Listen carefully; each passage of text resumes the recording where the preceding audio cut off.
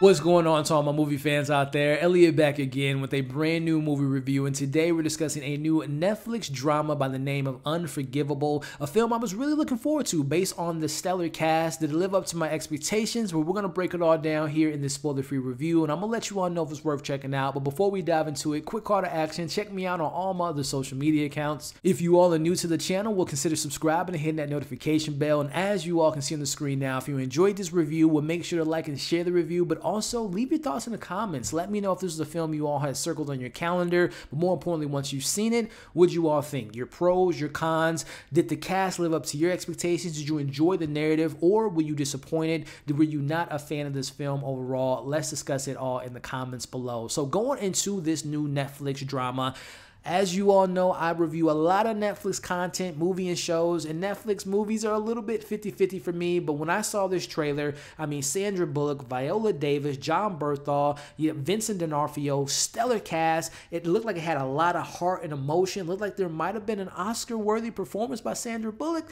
Let's talk about it, starting off my positives. First and foremost, I think for the most part, this is one of those films that the performance truly does carry a somewhat lackluster story that we'll talk about a little bit later, but I want to start off talking with Sandra Bullock, who gets the most screen time. I mentioned the cast is incredible. I'll talk about that cast a little bit later because I feel like they might have been wasted, but we'll get into that in my cons. But Sandra Bullock, she plays this character by the name of Ruth. Now, I don't know if you all have seen the trailer, but based on the synopsis, I'll just give you the basic bare bone minimum. She is, she was convicted for a crime over 20 years ago. She spent 20 years in the prison cell. I won't say what she did, even though the trailer says it, alludes to it, but I won't say what her crime was. But let's just say the crime that she did, once you come out and once people learn what you did, it's one of those crimes where people are going to look at you differently. It's one of those crimes that it's going to be difficult to find a job, and that's what I really enjoyed about this narrative. It's showing Ruth trying to implement herself back into society, because based on this violent crime that she did, which she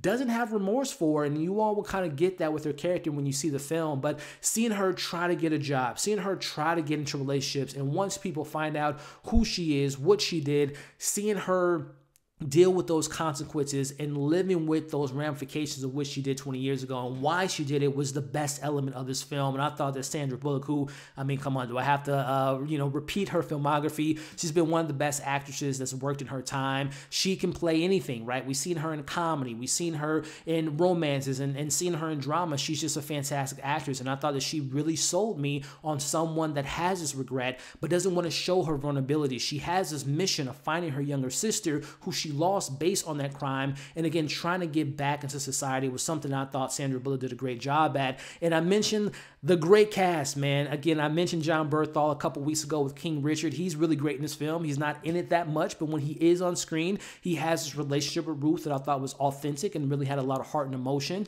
Viola Davis, one of my favorite actresses working ever in Hollywood. She's unfortunately not in it that much, but she does have, if you saw the trailer, that moment when her and Ruth are having a confrontation about who she is and the decision she makes. She has to live with that decision. That scene was fantastic, and that's the best scene that Viola Davis has, because that's really all that she gets to do in the film. Vincent D'Onofrio, another fantastic actor. I thought that he was great, but a very small role. So for the most part, the acting, even though they were small roles, I don't want to say cameos, but didn't have a lot to do, they were memorable moments in the film. So I thought that was great. And again, going back to that narrative, I thought when the film was at its best, touching on being locked into jail and what the system can do to you once you come out of jail, I thought that the narrative there was a really strong point in the film. The emotions, for the most part, it took a while for me to get in my feels, but once we see Ruth on this journey to discovering, where is my sister? Can I contact my sister? What does that conversation look like for the mistake I did 20 years ago? I think that's when the film was at its absolute best. But going to my criticisms, I already kind of alluded to it.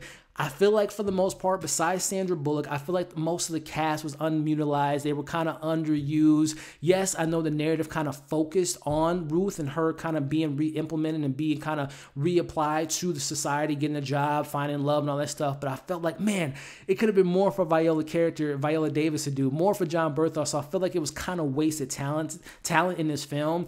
And then there's a subplot that I don't want to give too much away, but I mentioned that she does a crime, and we get get to see the side of the family that was affected by the crime, right? From the person that the violent crime she took place, there's obviously another side of the family. How did it affect their lives? It was an interesting narrative, but when it came to the execution of those characters, these two brothers, one is kind of a goofy character brother who wants revenge, and other character is kind of trying to move on with his life, but he kind of gets swept back into the narrative. That stuff to me could have been so much stronger. By the time we get to the end result, the third act, they pull something that I thought completely undermined that relationship that those brothers had, and just kind of made an unnecessary scene of the brother doing something against his other brother that I thought was kind of completely unnecessary. And then once the character has a confrontation with Ruth, I feel like it could have been more fleshed out. So I do think that subplot, which does end up being a really important main thread in the movie, which is very kind of undervalued and kind of underwhelming from my personal opinion. And then going into, I mentioned that there are emotional beats. I think that when you see this film and once you get to the ending, it hits, at least it hit me when we get that particular moment.